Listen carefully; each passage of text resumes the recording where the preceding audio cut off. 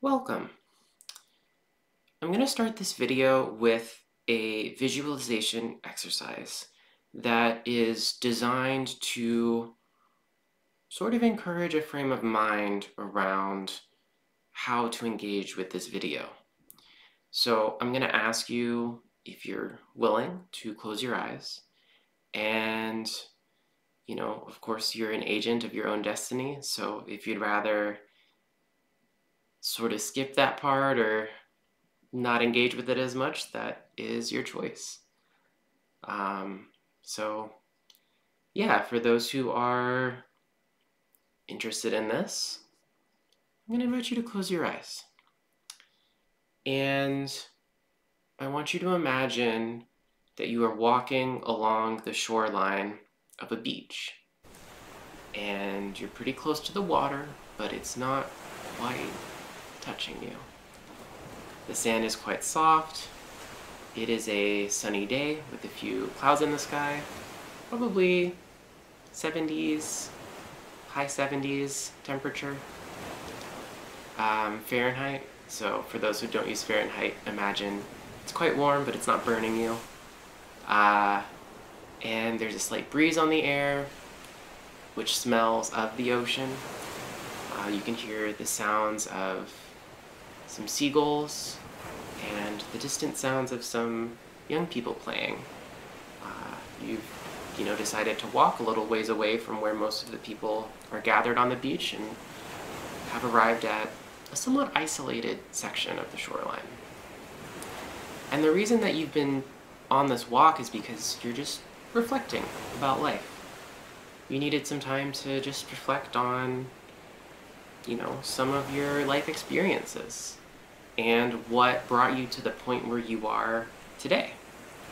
And you're reflecting about these things. You're reflecting on how certain things seem really hard, and you seem, in a way, stuck with some patterns that have been around for some time. And you're wondering, what can I do about this? What is there to do about this? And maybe you're feeling a little lost. And you're open. You're looking for a sign, something, to give you some sense of direction. And it is as you're walking on this journey that your toe nudges against a bottle, a glass bottle. And you look down and you see that it's clear and that there's a note inside. And so you lean down and you pick up the bottle, and you open it, and you pull out the note. This video is that note.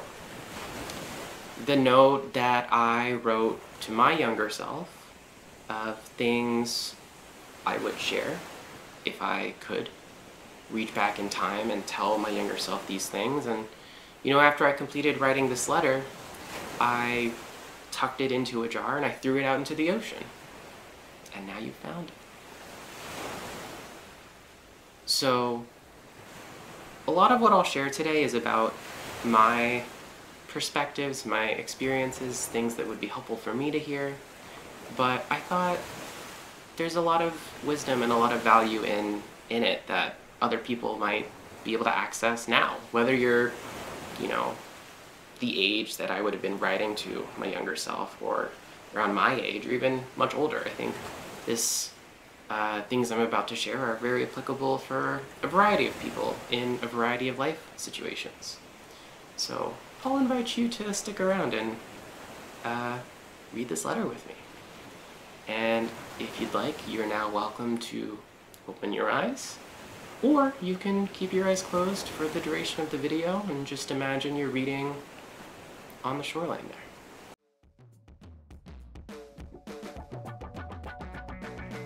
Hey, my name's Renya, and I'm an anarchist therapist, although I'm probably not your anarchist therapist, so please keep that in mind when you're leaving comments, which I would very much like to encourage you to do, to leave comments with your thoughts, and you can use they, them pronouns when referring to me. Enjoy the video.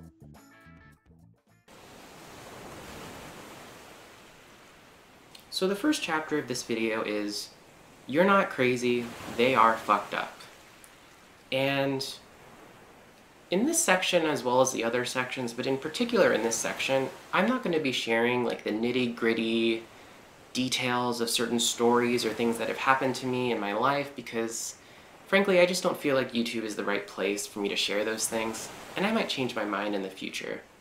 But I think what I want to share is deeply based in my own experiences, but I'm not telling you like all of those things because, well, I just don't know you like that. So let's begin. Your family is fucked up.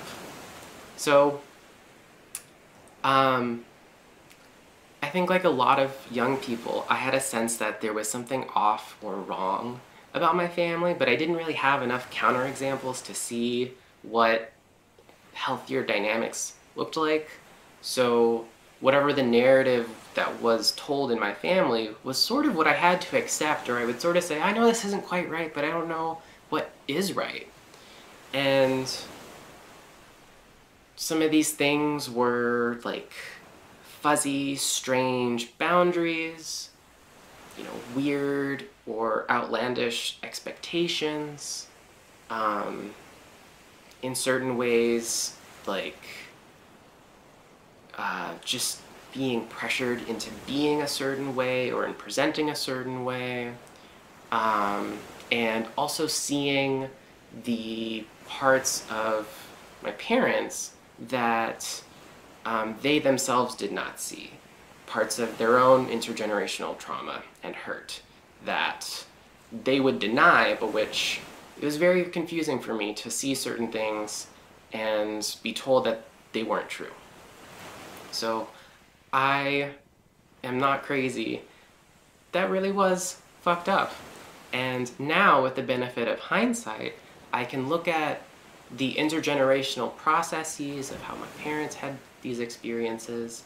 I can look at capitalism, patriarchy, white supremacy, all of these things and how they must have impacted my family. I can have all that context and still say, like, that was fucked up. So that's what I would tell my younger self. You're not crazy.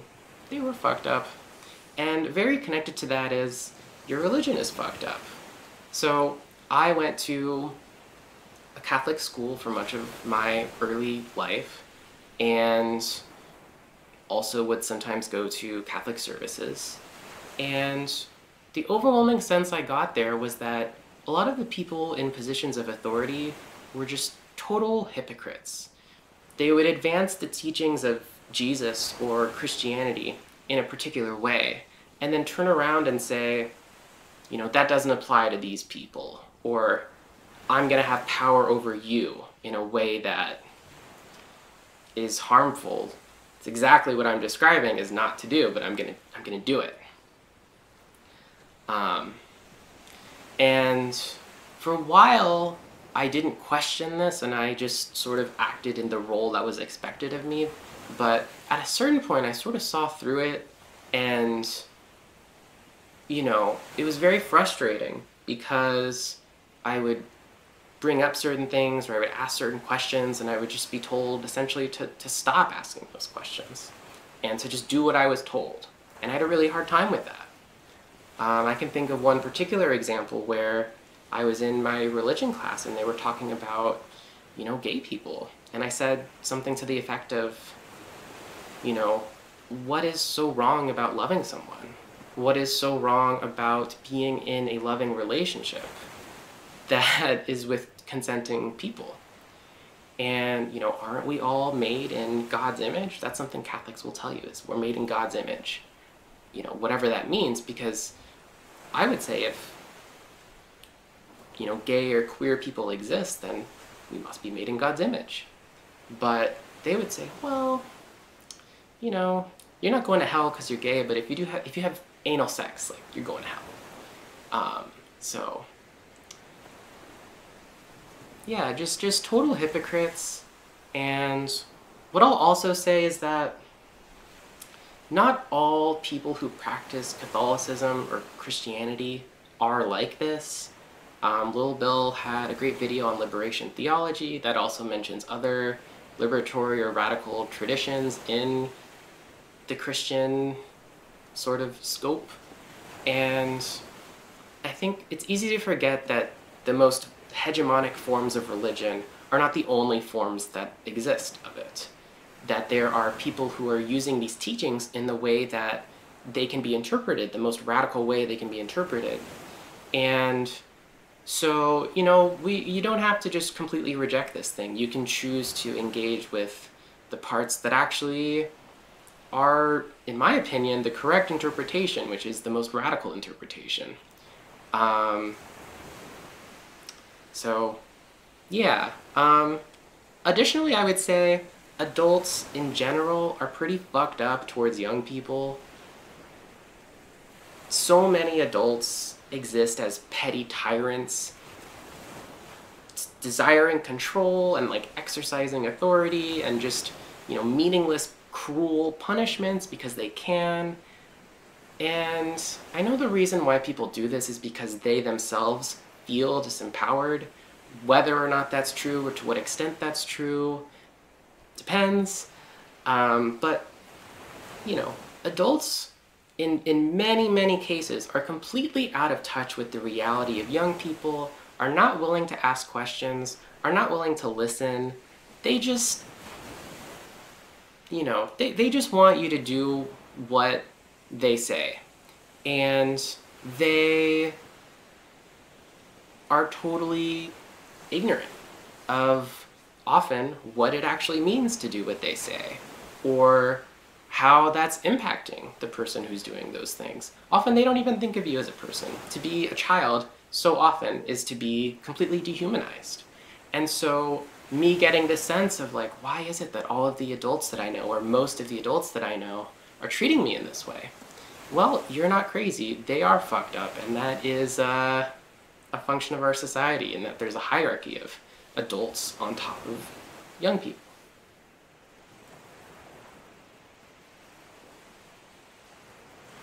This next section is on friendship, pure relationships. And so I have a few thoughts on friendship. What I would say first is that if someone is mistreating you, you don't need to spend time with them. I think I spent a lot of time with people who were mistreating me because I didn't know that I didn't know that that's what was happening. I didn't have people in my life who could say that that wasn't okay. I didn't feel good, but I didn't know to listen to how I was feeling and to act upon it. So what I would say is, pay attention to how someone makes you feel. Pay attention to what they do when they're around you. And if they're doing things that are mistreatment of you, things like physical harm, making fun of you, not listening to you, pressuring you to do things that you don't want to do. All of these things, you don't have to spend time with those people unless there might be some reason you have to, such as like some institutional thing is bringing you together. Like, if you're in a classroom together, you can't just go to a different one. But to the extent that you're choosing to spend time with friends, you don't have to spend time with the people who are mistreating you. And connected to that is, you can choose to spend time with the people who are treating you well. So, how to determine who are these people? Well, you can ask, who is encouraging you to be yourself? Who is encouraging you to connect with yourself, to explore different things that you're passionate about, rather than someone who's telling you who to be or what to do or all of these different things. Someone who makes you feel good. Choose to be around those people. And that's not to say that it's always going to be a binary. If someone either is going to make you feel bad and other people are going to make you feel good, but that you can sort of just pay attention and trust your judgment around people and when interacting with people, and try to lean more towards those people who you feel good to be around. Okay. The last sort of thing I'll share in this section is, don't worry about romance. The reason I say this is because due to my various experiences, I sought out romance as a way to fill a sense of disconnection, to fill a hole of disconnection that I felt throughout my life. And I think certain ideas like love at first sight and the idea of like a one true love very much encouraged me to look at it as a way of like using romantic love to find a savior figure who could take me away from my negative feelings about myself and the way that a lot of other relationships made me feel. So, as you might imagine, that's not necessarily going to lead to a healthy, loving relationship. A lot of the time, what this sort of dynamic would lead to is a lot of sadness on my part, a lot of disconnect when I would get into these relationships with people, a lot of like playing these dynamics that we both had off of each other.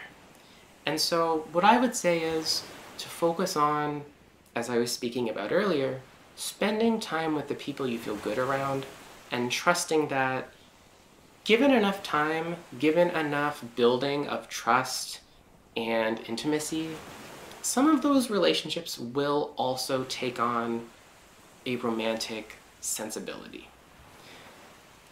That might mean a partnership, that might not. But really that sense of disconnection that you're wanting to move away from can only come from authentically relating with people. And if you're focusing on this one type of relationship as being the right way to relate with people, the right way to get rid of these feelings, you know, that is probably not gonna get you to that point.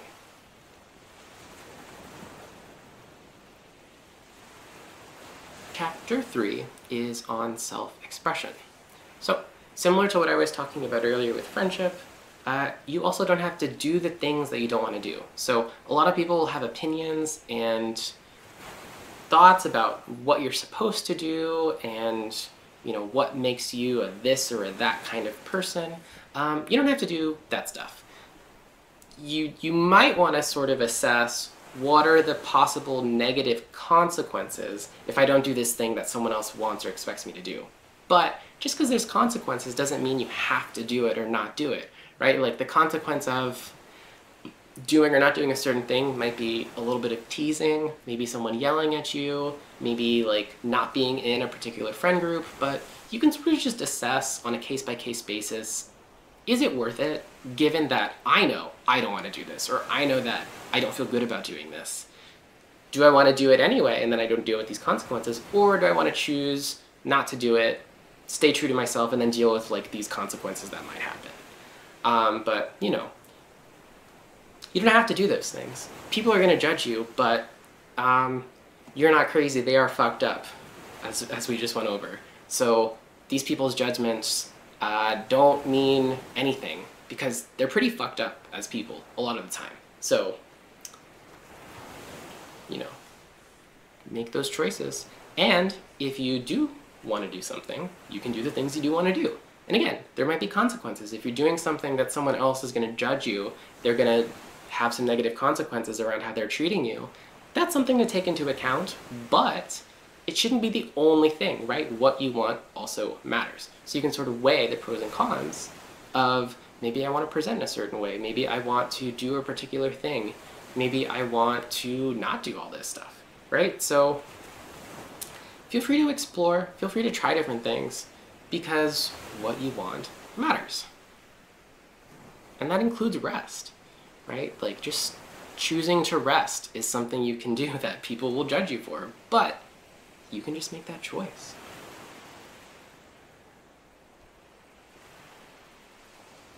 So chapter 4 is about your relationship with yourself. And here's what we'll start with. When you're feeling something, let that happen. There's a lot of conversation sometimes about, you know, feeling your feelings and what that even means. To me, what it means to feel your feelings is that we're not distracting, we're not numbing those feelings, we're just open to them when they're coming up for us. We're like noticing these feelings, because once we notice a feeling, we can allow that to move through us, and then it's over. Whereas if we push a feeling down, try not to feel it, distract away from it, run away from that feeling will stay in us, waiting to be felt. And this can lead to chronic stress or health issues if we build all of these negative emotions up into our bodies. Then those feelings are not going to go away until we feel them. So you can just feel your feelings. And feelings are not bad things. And they also don't dictate your actions. Feelings are a non-moral response to a situation that you're in. And so as you feel the feeling, your actions are not determined by that feeling, but you can use those feelings as one of several things you're considering when you're determining how to respond or react or to deal with a particular situation. The other thing I'll say to myself is, and to you, is keep a record of your life so that you will remember your experiences. And this is something I have done. You know, collecting pictures, trinkets, little items, journaling, taking pictures. Because so much of my life experiences were things that I would notice and see, and that my experiences of those things were not being supported by the people I was around, is that I only can remember so many of those things if the world around me is not supporting my perspective of those things. And so I would end up forgetting a lot of things that had happened. And you know, many years later, I am now able to remember those things, in part because of, you know, pictures and journaling and all these different things that can help to like trigger memories. But yeah, like being your own historian as a way to honor the truth of what you're experiencing when other people are trying to tell you that something is not true. And the last piece I'll share in your relationship with yourself is to express yourself. And that can mean so many different things. I just came up with a few means of self-expression. So some can be visual, whether that's visual art, self-expression, like in presentation, or different forms of visual art. There's storytelling that can take the form of many different types of writing, acting, making videos like this. There's musical forms of self-expression via different kinds of, like making music, different instruments, singing. There's movement, so like dancing and exercising and being on like a sports team, right? So I think also cooking is another form of self-expression. So I think like it's so important to have a form of self-expression that we're able to express ourselves through, because that is how we can understand ourselves, is by expressing ourselves and by sharing that with people and the world, but also just having that for ourselves, right? You don't necessarily need to share when you express yourself, but you can, you know, can just make something.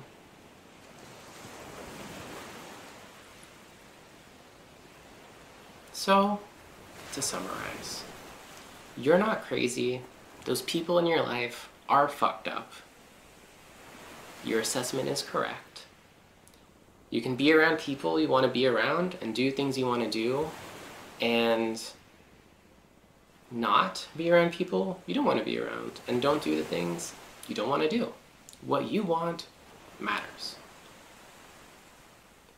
Also, express yourself. Finally, what I'll say is, trust yourself. Trust your experiences. Trust your perception of your experiences. Trust that there is value in your perspective, and there is value in, you know, just you being who you are, outside of anything that you produce for me. And trust the people who encourage this trust of yourself. Trust the people who are most supportive of you in choosing what you want, rather than the people who support what they want. Be suspicious of authority figures who discourage your trusting in yourself. Authority figures who simply tell you what to do and don't allow you to ask any questions or push your questions aside. Be suspicious of peers who listen to these authority figures and enforce their will, their desire, when they're not around. Overall, trust yourself.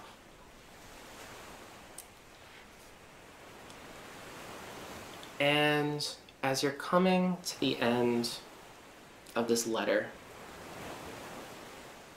I would like to invite you, if you've opened your eyes back up, to perhaps close your eyes once again. And you're holding this letter, and you are feeling it in your hands, and you feel on your toes the soft sand, and you feel the wind on your skin as it blows, and it smells the ocean. You hear the distant sounds of birds and of young people playing. And you look up from the paper which you had just finished reading, and you look out over the ocean, out into the horizon, and as you're doing this, you open yourself up to the feelings and the thoughts that are welling up within you as you've just finished reading this letter or watching the video. What is it that you're feeling at this time? What do you think about this letter that this person wrote to themselves?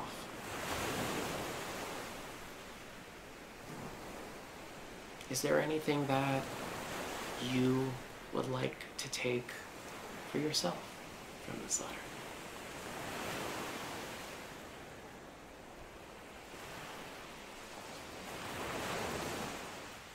Hey, thanks for watching this video, and don't forget to leave your thoughts in the comments. Special thanks to my patrons whose financial support enables me to continue making these videos.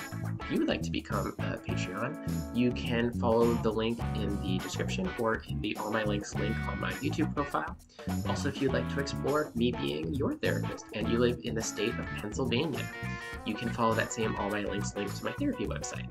Say you're coming from YouTube, and I'll see you in the next video.